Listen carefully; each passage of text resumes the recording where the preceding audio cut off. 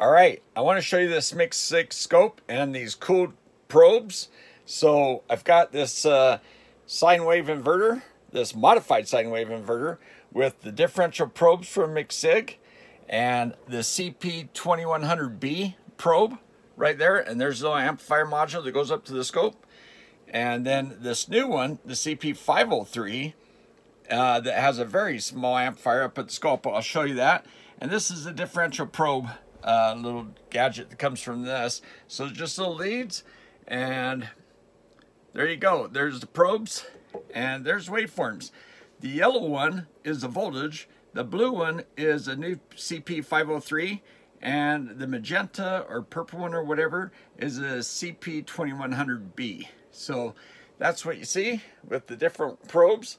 Instead of having like their older differential probe like this, now it's just a little small module